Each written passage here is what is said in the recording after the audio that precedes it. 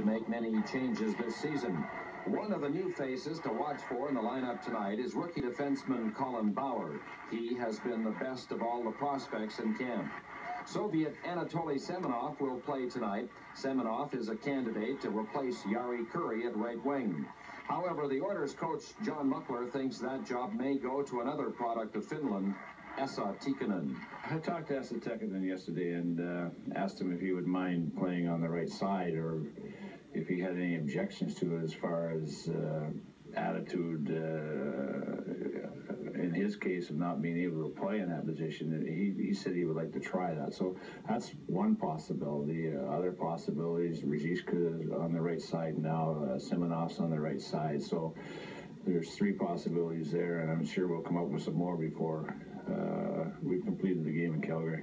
Tikkanen won't play in tonight's game. Ken Linsman will dress for the Oilers this evening. He has taken control in the battle for the job as the third-line center.